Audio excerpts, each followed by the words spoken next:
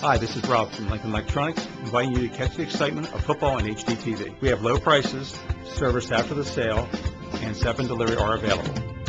This month's specials: 32-inch TV for $4.99, 42-inch TV for $7.99, and a 50-inch TV for $9.99. Lincoln Electronics is your place to buy HD TV. Lincoln Electronics, 1358 Lincoln Way East, Chambersburg, or check us out online at lincolnelectronics.com.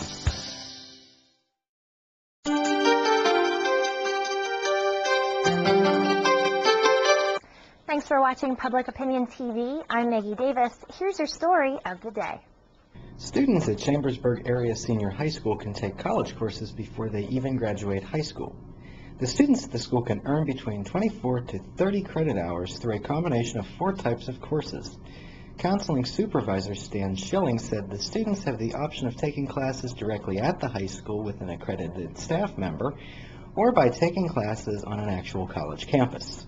Earning college credit, the way that evolved was, well, one of the probably oldest ways that students could get college credit while in high school was through the AP test examination.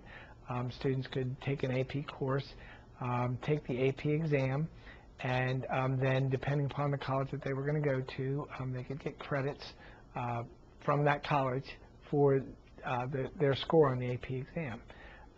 Another way that a student was able to get college credits in the past is for a very select few students, they were allowed to take college courses while they were in high school. That's what we call the early to college program now. Those students typically were your high performers and had to have principal's approval. That's evolved into the program that we call early to college now, and it's much more widely available to high school juniors and seniors. There's part-time early to college and then full-time early to college for 12th graders, where they can actually take their entire senior year on a college campus. And then probably the newest 2 programs are the dual enrollment program, which uses state grant money to subsidize the cost of college courses for students, and the college in the high school program, which offers college credits for courses taught by high school teachers that are certified instructors through the Harrisburg Area Community College. Okay. Schilling said the high school started offering college courses with credits over the past 5 to 6 years as a way of opening up opportunities for students who didn't have the money to earn credits through external resources.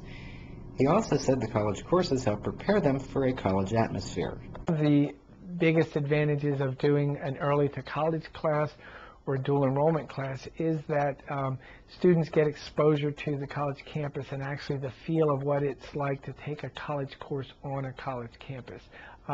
Many students that we have that do that come back and report to us the advantages they see to that and the benefits that they see to that. I know that one of the comments that students make is that they like the fact that they're not in class every day, that they can go to class, they can get the instruction, they can work on the instruction, but they're not in class every day like they are in high school.